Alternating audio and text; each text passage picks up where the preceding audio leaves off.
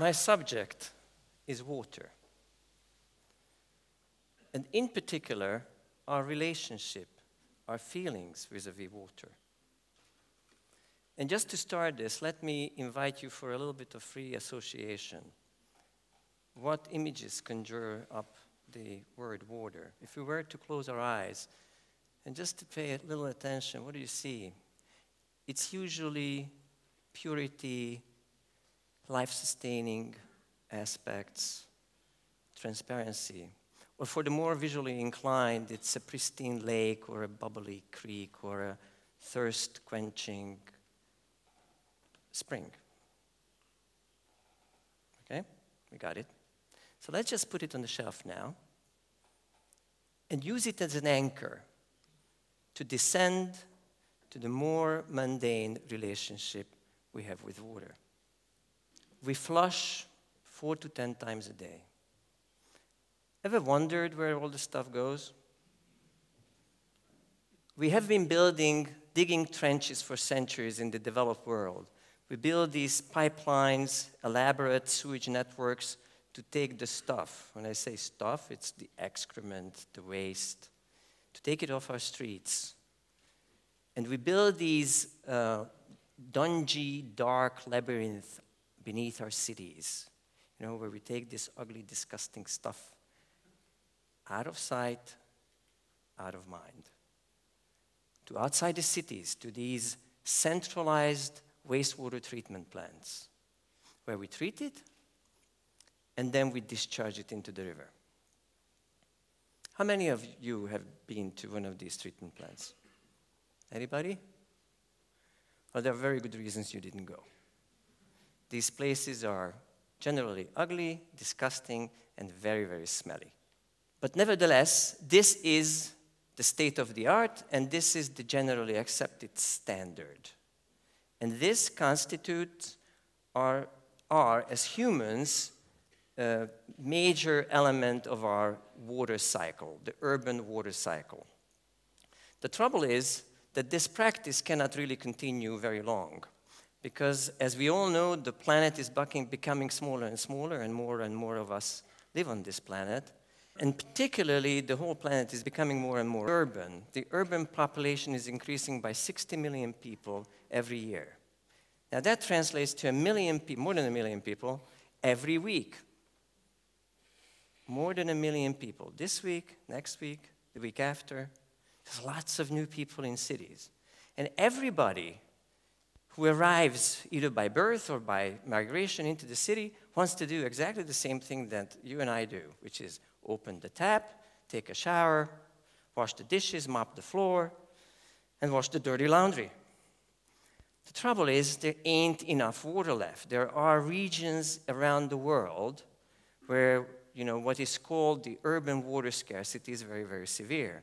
That means that all the aquifer has been totally depleted, and the rivers are running dry. There's not enough water left for the agriculture that are passed, alongside the rivers downstream.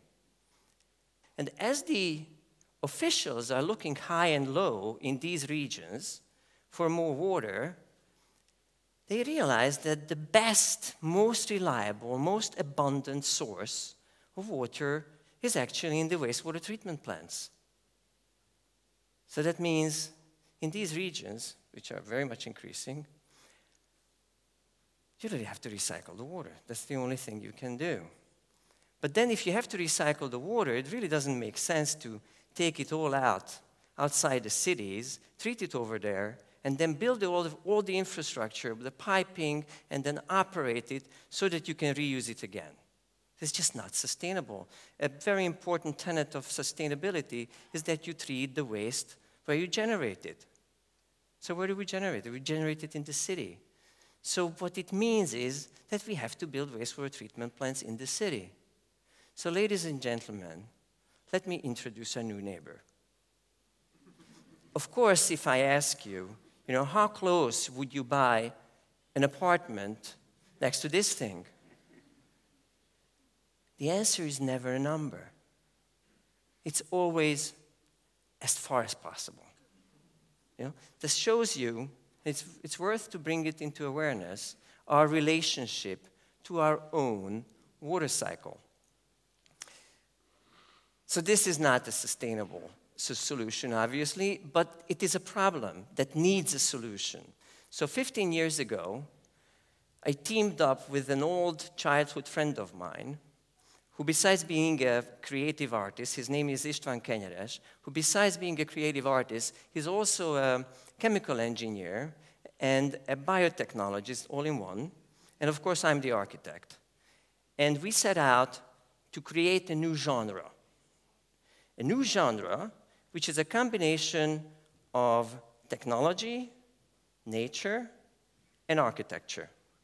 Technology, because it needed to be vastly more efficient than what we have today. You can't have these big, huge plants, occupying city blocks, one after the other. And it, of course, had to be natural elements because we believed that there's a lot to learn from nature. And thirdly, it has to be architecture because you would want to live next door if we do a good job. So this is what we came up with. What you see here, this greenhouse is a wastewater treatment plant. Incidentally, it's called Organica, by the way. And this is what it looks inside. I'm going to explain to you how it works, but in order to do that, I have to explain to you how a traditional wastewater treatment plant works, and I can do that in 2 minutes flat. So, when you take the wastewater, by the time it reaches a wastewater treatment plant, it's nothing but dissolved organic matter. So no hard pieces, don't worry, it's all dissolved organic matter. And what they do in biological wastewater treatment, they put these into these large concrete tanks, and they put in a lot of hungry bacteria. Because if it's organic matter, these guys will eat it. And it's true. And, you give them air, just like in your home aquarium, because these little creatures need to breathe while they eat. So, and there are now, this technology is actually 100 years old, and by now we have mathematical formulae that tells you how many bacteria, how much time, how much it takes for them to eat all the stuff. And remember, they are all in suspension, they are all swimming, okay?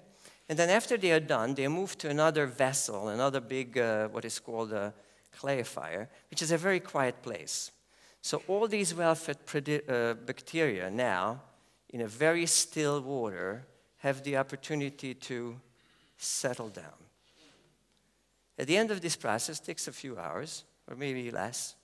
At the bottom of this clarifier, you have all these well-fed bacteria, and at the top, you have clean water.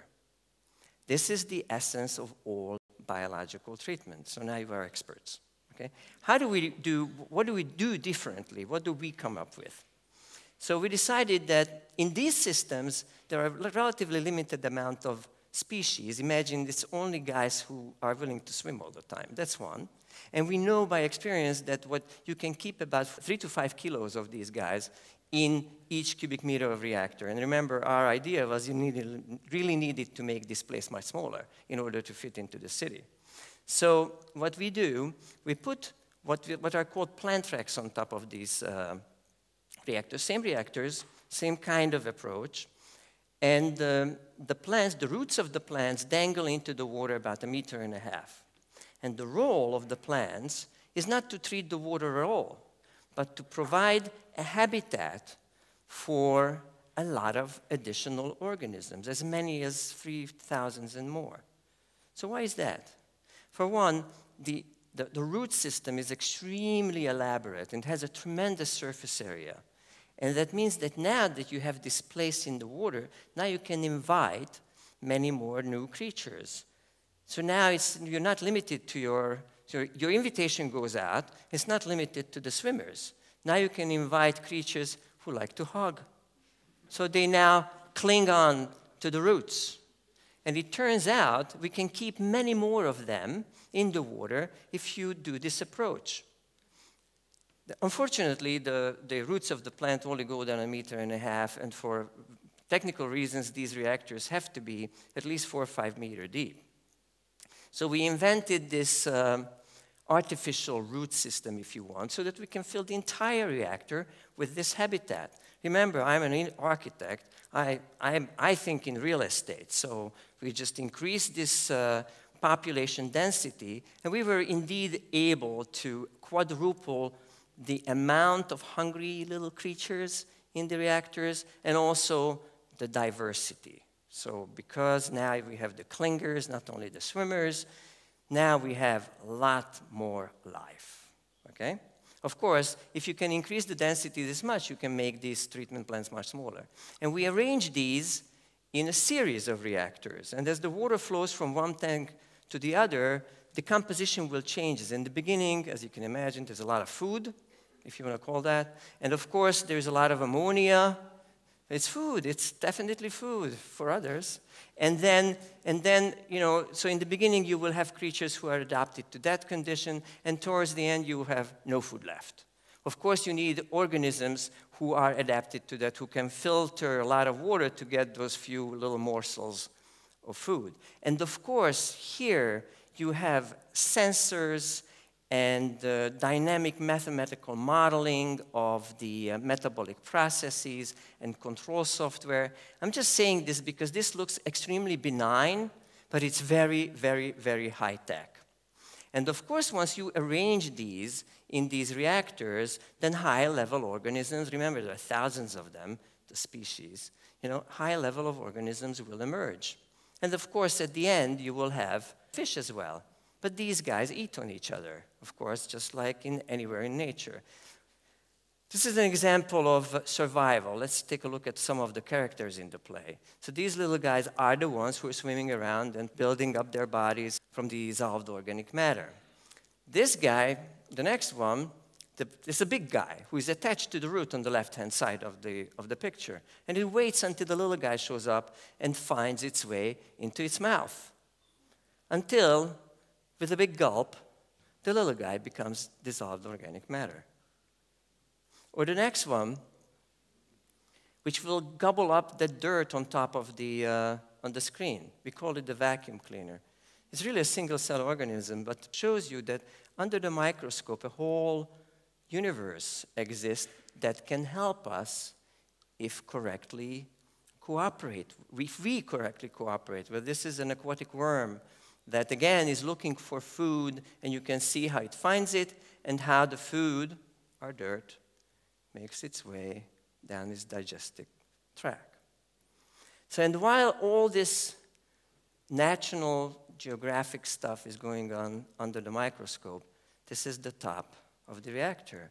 You are in a botanical garden. And this place not only looks like a botanical garden, but it actually smells like one, you know, with all these flowers, depending on which season you are in. And now you can probably appreciate this is okay to have next door. In fact, this one, for example, is in France, and you can see it's in a historical city.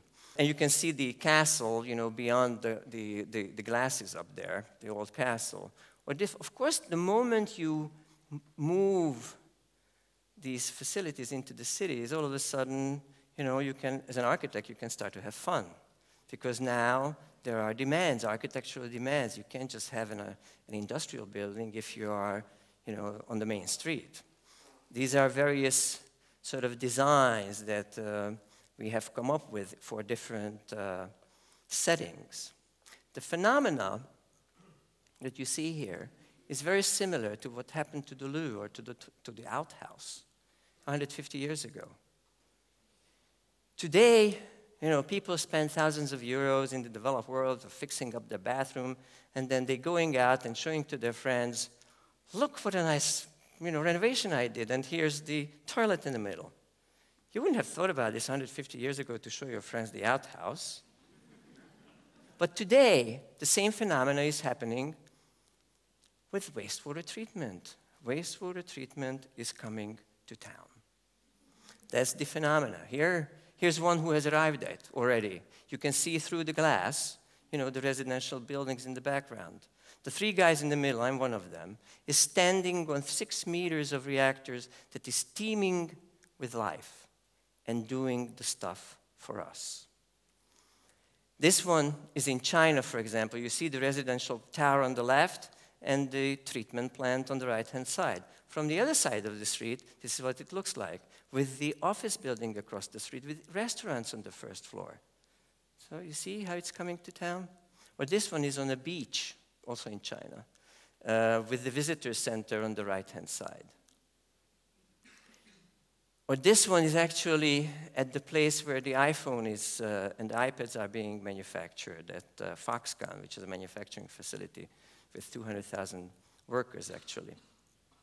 We have observed a very interesting phenomenon, that everywhere we build, there is this tremendous layman's interest. In a recent opening in France, 700 people showed up for the opening ceremony. Just think about this. 700 people show up for the opening of a wastewater treatment plant. So this is real.